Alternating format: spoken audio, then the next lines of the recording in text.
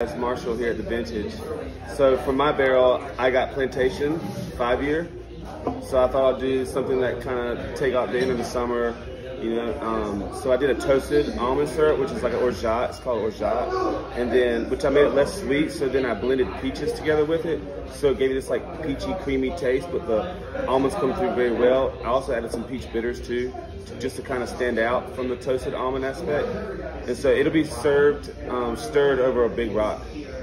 Cheers, guys.